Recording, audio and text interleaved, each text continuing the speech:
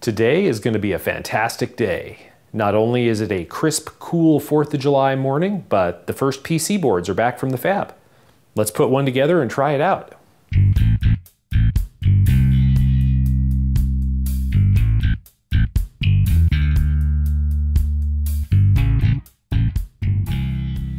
Welcome back to Cloud42, I'm James. As you know, I am in the middle of developing an electronic lead screw for my lathe, which is a device that replaces the change gears with an electronic controller and a motor. Now, so far, the electronics that you've seen in these videos are built up on a breadboard. And that's great for an initial prototype, it's great for a proof of concept, but it is not great for long-term use in a shop environment. That's just a temporary solution, and we need to do something better for the long term. In fact, just this week, I was making a new camera mount for one of my C-stands, and some chips flew off of the lathe and landed on the microcontroller board. Now, fortunately, nothing was damaged, but it just underscores the point that this is not appropriate for a shop environment. It is high time that we get some PC boards made and get these electronics buttoned up and in an enclosure so they can survive in this environment. This is Circuit Maker. This is the software that I'm going to use to design the PC boards. This is basically the free version of Altium Designer, and being free, it has some limitations. It has full schematic capture, full PC board design. There aren't really many limits there, but all of the projects that you create in Circuit Maker are publicly hosted in the cloud and visible to other people. And so that's the primary limitation if you were thinking about using this for a commercial project. Now, in my case, what I'm building here is open source hardware, so that's perfect. I did also consider using Eagle. I took a look at it, especially since it's been acquired by Autodesk and it's kind of in the same software family with Fusion 360. But the free version of Eagle has the limitation that it can't be used for commercial purposes. So you can't design a PC board and then sell them and still be in compliance with the license. So let's jump in here. Go over to my projects and open up the electronic lead screw here. This is the schematic for the PC board, and let's just go through what's in here. So over here on the left are the connectors for the booster pack. These are the headers that attach the board down to the microcontroller prototyping board. There's 2 of them, 20 pins each, and this is where all the signals of the microcontroller are coming from. We've got power and ground, and then all of the GPIO and SPI lines that we're using. And instead of drawing this all out, I've just labeled these with net names. Then next over here are the level converters. So these are the signals that come from the microcontroller that are 3.3 volt logic, and the other side that goes out to the display, which is 5 volt logic. And this is exactly the same as the circuit that I had drawn on paper with a Sharpie when I was going over this in a previous video. I've just captured it here so that we can use it for the PC board design. So this is a normal open collector or open drain level converter using a simple MOSFET. And I've done a couple of versions of this. These are BSS 138s. And then over here is the connector for the display. So these signals that are coming out of the level converters are then going to the pin header for the display. Likewise, this is the connector for the stepper or servo driver, and then these are the MOSFET amplifiers to drive the optocouplers to drive the step, direction, and enable lines for that.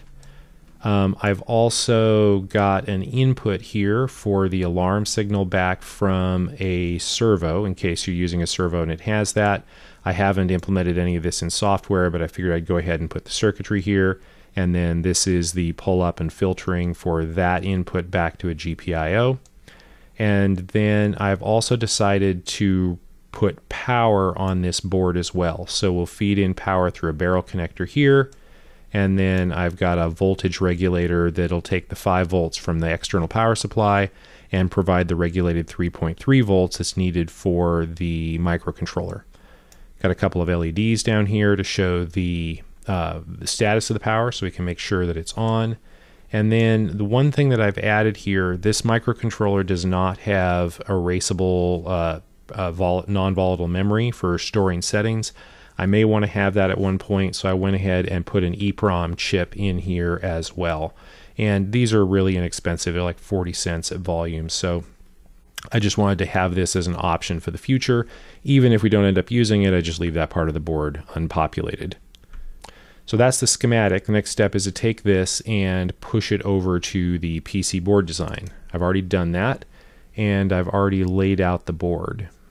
Now, I have tried to make this as compact as possible. The microcontroller board has two sets of these pin headers, and the way this works is there's the connectors on the bottom, and the board just pushes down on top of the microcontroller, and then these pins feed through so that you can stack more boards on top that use other pins, similar to the hat system for the Raspberry Pi or the shield system for the Arduino.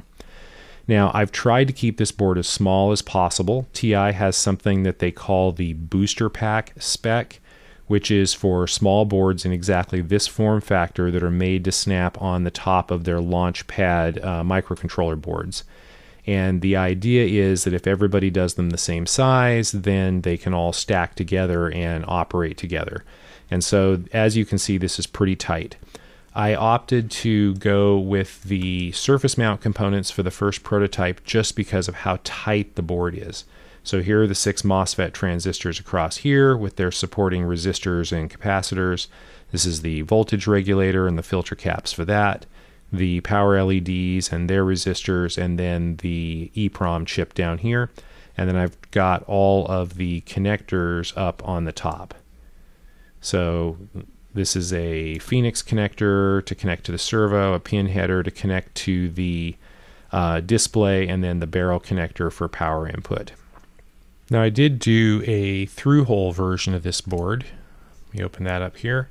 And this is exactly the same circuitry, but these are through-hole versions of all of the components. So I've got TO92 transistors, I've got an 8-pin dip for the EEPROM, and then through-hole versions of all the capacitors and the resistors. Now, this is extremely tight. These are not standard quarter-watt resistors. These are, I think, 1/8 watt or 10th watt resistors, so these are little tiny things that are wedged in here. You can see by comparison these are 10th inch header pins, so this is extremely tight. I did stick with the surface mount voltage regulator because that seemed like that would be easy to solder by hand, and the same with the barrel connector because it has these big tabs on the side. To be honest, I'm not sure what the future holds for the through-hole board. This is certainly something that I could make available if there's enough interest. This is so crowded, though, that it's not necessarily going to be that easy to solder. We'll see. I'm going to start with the surface mount board because if I do end up making these in volume, this is the design I'm going to want to use. I sent this design off to the fab, and through the magic of planning ahead, the boards are already back. So let's go out to the shop, take a look, assemble one, and see how it works. Well, these are the boards as they came packaged from the fab. Now, I had these made at JLC PCB, which is offshore in Shenzhen. The reason I chose them is not because I have any affiliation with them, I don't, or because they pay me, they don't. I paid full price for these boards. But the particular combination of the size, the number of boards I wanted, and the features, specifically the red solder mask and the lead-free hassle finish, they had kind of the best price and could turn them quickly. So that's who I went with. Like I said, I've got no experience with them. We'll see as we assemble these how they look. They look pretty good so far. I'm pretty impressed with the quality. They look, they look fine, nothing spectacular. I think the OSH Park boards made in the US are maybe a little bit better, but again, for the pricing and for the solder mask color I wanted, this was a better option for this particular project. I'm pretty happy. These look really good. Now, I could solder these by hand. I didn't use extended pads on these to make it easy to solder by hand because my intention is to solder these with solder paste and a reflow oven. And so to that end, I also ordered from the fab a solder paste stencil. Now this is just a sheet of about 5 thou thick or 5.5 thou thick stainless steel with holes cut in it for the pads where solder needs to be applied for all the surface mount components. So if I lay this on top of the board, you can see it's possible to line it up so that the pads show through exactly. And then once this is lined up, you basically silkscreen or just squeegee the solder onto it, and that puts solder onto all the pads of the board. Now, getting this lined up and getting this lined up repeatedly is a complex task. And so I made a jig to make this easier because, of course, I did. So this is just a piece of aluminum tooling plate with a pocket cut out in it that fits the PC board. In fact, it's machined to within about 1/1000th of an inch to fit the PC board exactly. Now this fits in level so that the surface of the board is exactly level with the surface of the tooling plate. So then I can take the stencil and place it over the top exactly. Now let me get this positioned exactly where I want it. You can probably see this better than I can because I'm working with a camera in my way. And then once I have that exactly where I want it, I can tape it down to the fixture.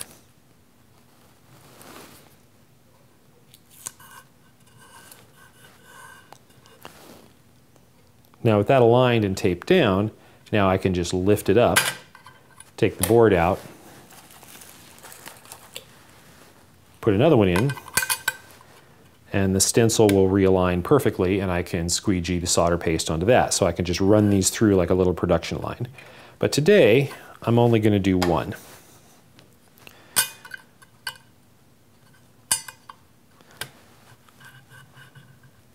Okay, so let me put that in there. Let me get some solder paste. Now, I did not want to work under a microscope and try to drag the microscope down here with everything else I've got going on with the cameras, so I'm just going to work here today with the jeweler's visor. Okay, so this is lead-free solder paste. This is happens to be chip quick, and you can maybe read the part number on there. This is SAC 305, which is just sort of the standard lead-free solder paste. I've played with this stuff a little bit, and I've been pretty happy. Kind of stir this up. And we're only going to do one board, so I don't need a ton. So I'll just put a little bit here on the stencil.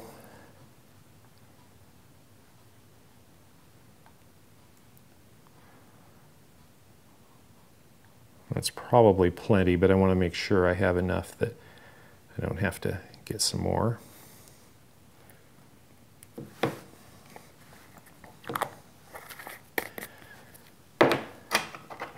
And then I will just squeegee that on. You can use a credit card or a little piece of plastic. This is actually a squeegee sold by ChipQuick specifically for this purpose.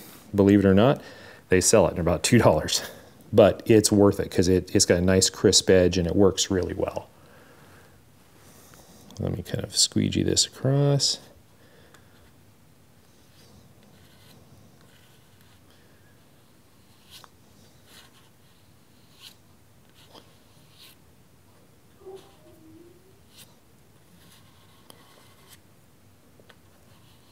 Make sure I get it in all the holes. If I had a proper, solder paste application machine, this would be easier, but I'm not doing enough boards to justify that. Okay, I think that looks pretty good. Let's lift up the stencil and see what we've got.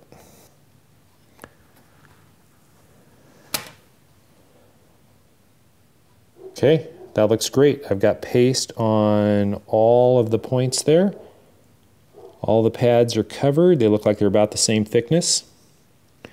My calibrated eyeballs say that's about 5 thou, which is exactly what we need. Let me get this cleaned up and get some components and we can place them. So I have a blown up version of the board here on paper with all the components labeled so I know what I'm doing, and I will just work through these one by one, placing them on the board. Okay, we'll start with the transistors. I'll just flip these out onto the mat here.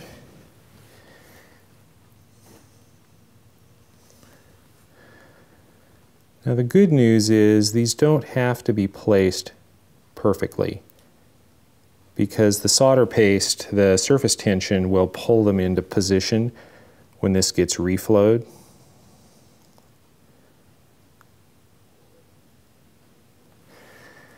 So this is very difficult doing this working around the camera. Hopefully I'll be able to get this to work.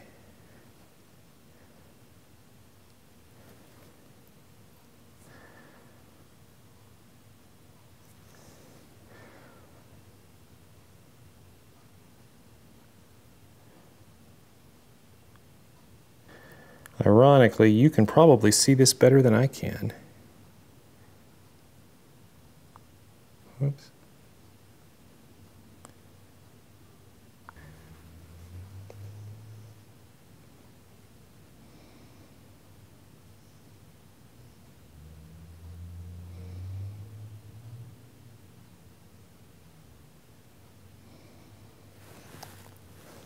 Okay, next up is the 10K resistors. These are 0603 components, so they are quite small.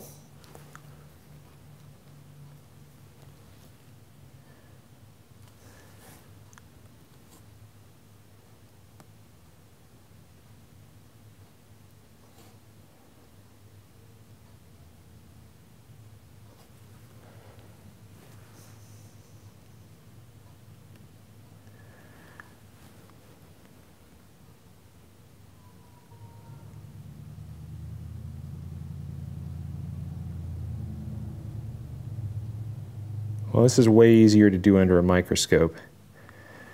Hopefully this is going to work anyway.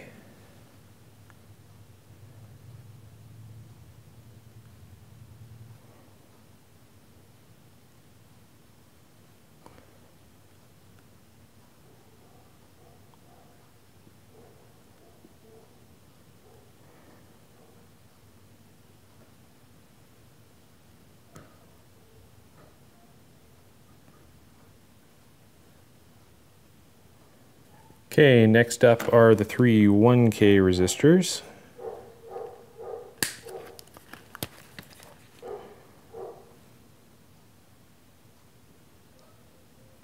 Not being particularly careful with these, I'm really hoping that the surface tension will pull them into position. Generally, I'm a little more careful when I do this under a microscope because I can see better. Okay, now the 47 picofarad capacitors. We need 7 of those.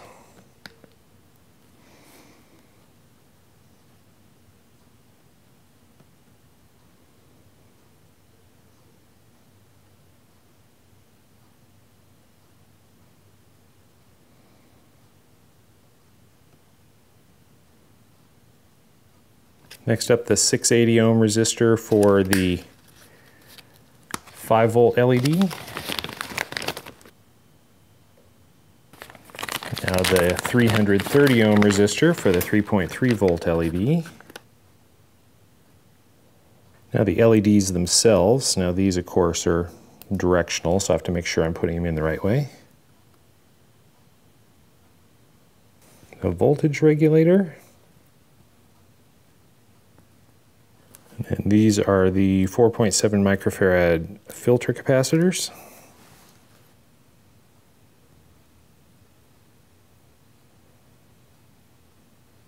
A bypass capacitor for the EEPROM. Now we have the EEPROM itself. Let me find the mark and make sure I'm putting this on in the correct orientation.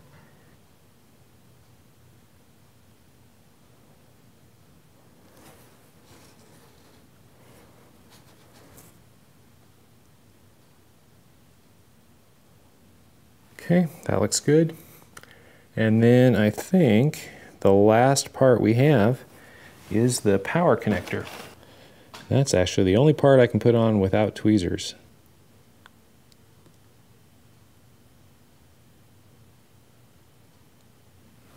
Okay, I think that is it. Let me kind of look this over, make sure everything looks all right to me in terms of placement.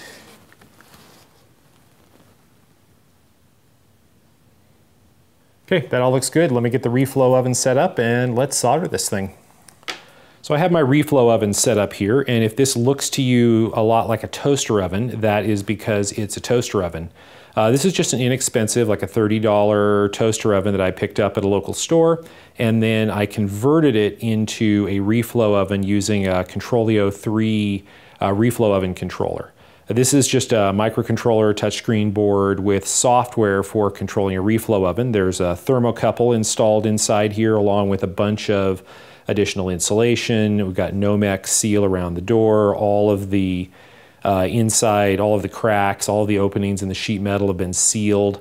There's a ceramic fiber blanket in here for insulation, and then all of the electronics, such as they were, have been replaced with solid-state relays that are connected to this controller. So with the thermocouple and the solid-state relays, it's controlling the three elements in this oven to run a reflow profile for soldering.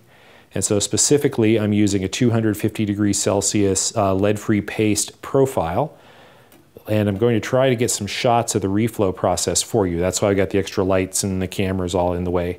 So let me slide this in here carefully so I don't disturb where I set my focus. Close the door. And let's see, can you see that? I think you can. And let's start the reflow. Okay, the first phase is a pre-soak, and it's just going to heat the oven up to about 75 degrees Celsius. I know there's nothing really to see yet, but I've got my macro lens set up here, pointed through the window. I think I've got the focus set properly. I've got a bunch of extra light in here. So I'm hoping you'll get to see the solder paste as it actually reflows and the components settle into position. And I actually bought this lens specifically to get this shot, so hopefully the heat from the oven doesn't turn this into a $400 mistake.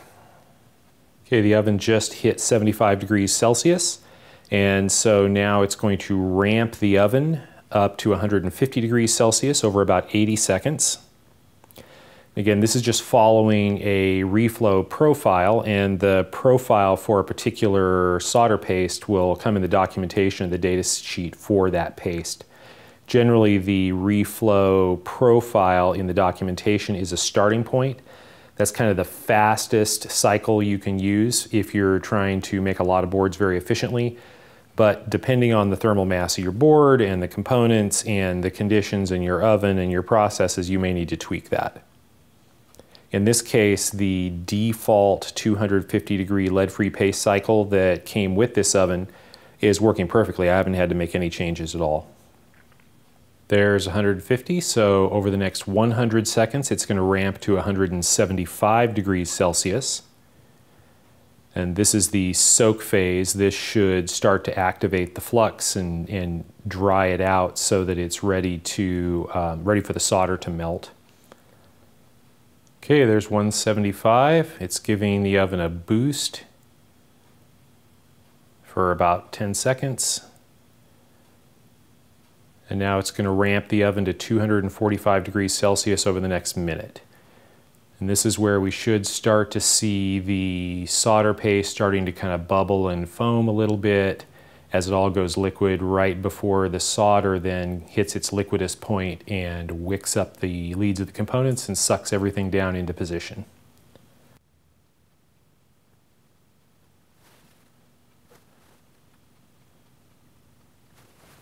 Now it's holding temperature at 250 degrees Celsius. Just to make sure that everything is reflowed properly. And that's it. Servo is opening the door. And that's the end of the cycle. Now it's just got to cool. Well, I am really happy with how that turned out. This is no clean flux in this solder paste, so I don't have to clean it. I did squirt it with a little alcohol and wipe it off just to make sure that you could see clearly and make sure I could see the quality of the joints. And I'm really happy. Everything has just shifted into position. I've got one transistor here that might be still, you know, just ever so slightly crooked. Yeah, it's not perfect, but it's going to be just fine. Looks like the most thermal mass on all the planes over here with the power connector, that's all reflowed well, and everything else looks good. I've looked at it under a microscope, and I'm very happy with how that went. One more sanity check just before I do anything else is I'm just going to hook up the power and make sure the LEDs come on, because if something's terribly wrong, I don't want to go ahead and put all these components on. And that looks good. I got two LEDs. They're about the same brightness, which means I got the resistors in the right positions and the voltage regulator is working. So that looks good.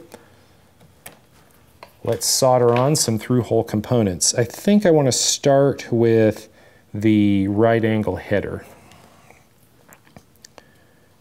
And that just drops in like that, and I'm going to clip it on with a connector just to solder the first pin, just to make sure that we get the spacing off the board correct.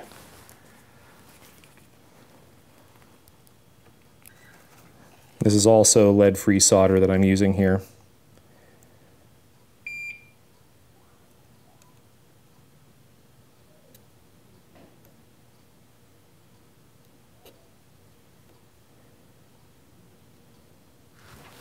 And there's enough mass here. I'm going to increase the temperature slightly. Maybe 330. See how that goes.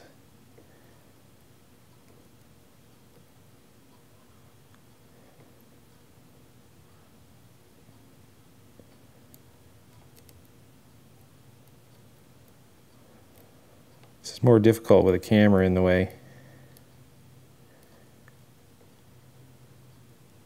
Okay.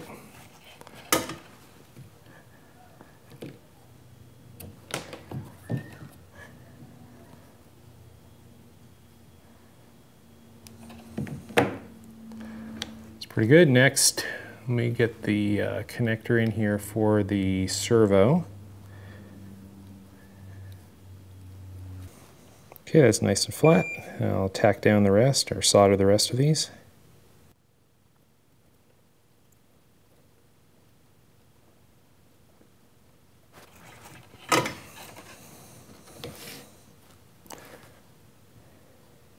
Okay, those look great. Now these connectors go in from the bottom and get soldered on top.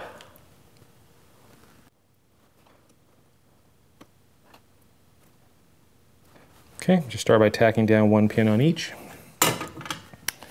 And then I just need to go back and solder them all.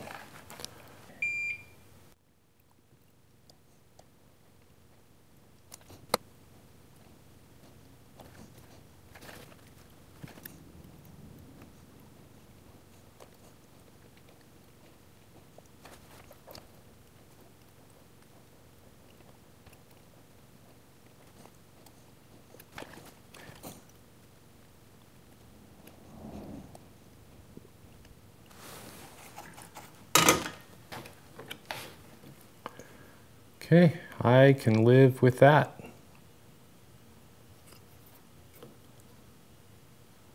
Okay, well, I've got the breadboard back out here, but one thing you'll notice is that all the components are cleaned off. I'm just using this as a convenient way to hold the display board and to hold the microcontroller board.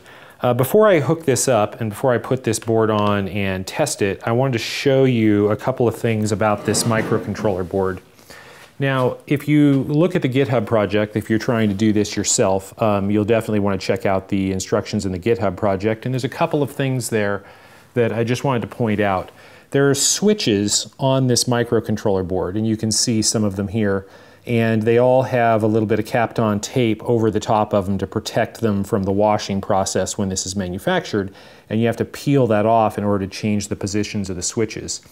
And there are a couple of things that you're definitely going to want to change. The reason this board has switches is because it's got lots of different options. You've got lots of GPIOs that go onto all of these pins, but some of those GPIO pins can also be switched to run things like the CAN bus connector down here and the encoder inputs. And we actually are trying to use the encoder EQ-EP1 right here. And so we need to set some switches to make sure that's possible. So this is, I believe, let me grab my visor so I can see this. Yeah, so this is S3. And S3 has two switches, S3.1 and S3.2, and those both have to be in the 0 position. I had to switch those. Then S4 has to be set as well, and that is up here. This is S4, and S4 has to be set to the 1 position. So you can see I've peeled off the tape and switched that. And the last one is S9. And this is S9 over here, and S9 has to be in the default position, which is 1. So I have not peeled the tape off. That just needs to stay default. The other ones don't matter as much. There's one other thing on this board that's really important to note. If we look up here by the USB connector, you see this white line on the board, and that is an isolation line. So this chip right here is an optical isolator that isolates the debugger connected to the USB port from the electrical bus of the rest of the circuit board. Now, the way I've been running this so far is I've been providing power on this USB connector, and I want that power to power the rest of the board, so these 3 jumpers right here on these header pins bridge the ground, the 5 volt, and the 3.3 volt power over to this board. But since I'm going to be providing power through this add-on board that I just made, I don't want these on here. So I'll pull those off. So with those jumpers off, this section is isolated. Now, that means a board has to get its power from elsewhere, which it'll get its power from the power connector on this board that I just made, and that'll feed into these pins. But in order to debug, I can still plug a computer in here. The computer will interface across this optical isolator with the debug probe, and I can still debug the microcontroller, but it leaves my computer 100% electrically isolated. The only thing is this capacitor that bridges across it just for noise immunity. So that's the way I want to run it. You definitely do not want to provide 5 volt and 3.3 volt power and leave these connected, because there's a voltage regulator here, and the 5 volt power will feed back into this part of the board, go through the voltage regulator, and then feed back onto the 3.3 volt rail and compete with the voltage regulator that you're using to provide the 3.3 volts. So I think that's it. Let's go ahead and stick this board on here, wire everything up, and see if it works. I mean, see how it works. Okay, let me mount this board. Get all the pins lined up. Snap that on. Okay, let's hook up the output to the stepper driver and the cable to the display board. You want to make sure you get this the right way around. Actually, if you connect it backwards and reverse the polarity of the connector, it won't actually damage anything. Ask me how I know. So we got the driver. Oh yeah, we need the encoder. And I just went and grabbed it off the lathe.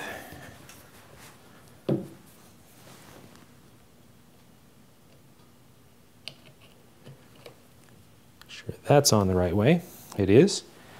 And I think there's nothing left but to connect the power. And lights are on. I see my name, I see the version number, and we're up. Let me connect the stepper. And let's spin the encoder and see what happens. And success.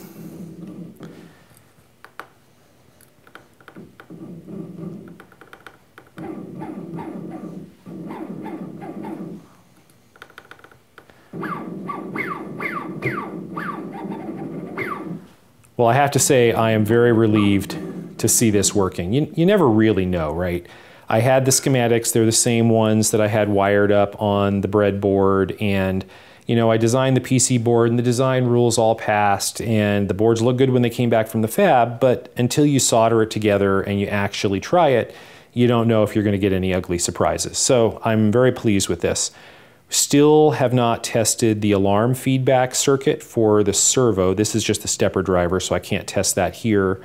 And I still have not tested the EEPROM. All that will be coming up in the future. I'll get to that.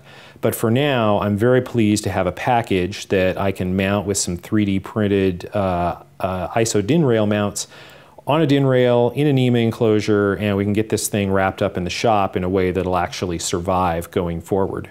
So next time, I think we're going to focus on making an enclosure for the control panel. We need to get this in a metal box to protect it, and also get some labels on the buttons so I don't have to keep guessing what button does what. And we'll work on that next time. In the meantime, if you're enjoying these videos, please give me a thumbs up. Feel free to subscribe to the channel and leave me a comment. I'd like to know what you think. Thank you for watching.